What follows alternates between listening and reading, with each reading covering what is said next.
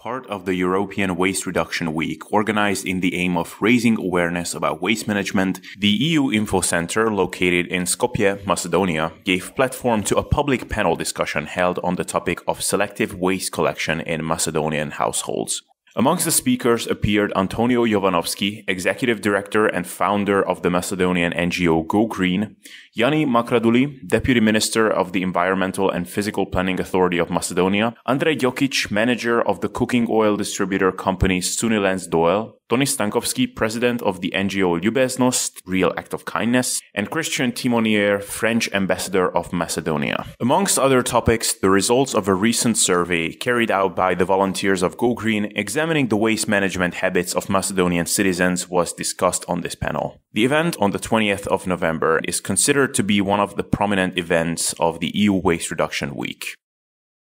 Thank you for checking out this video. To stay tuned for future videos, subscribe to our channel. And to be up to date on everything we do at Go Green, follow us on social media through the links in the video description. Take care until next time.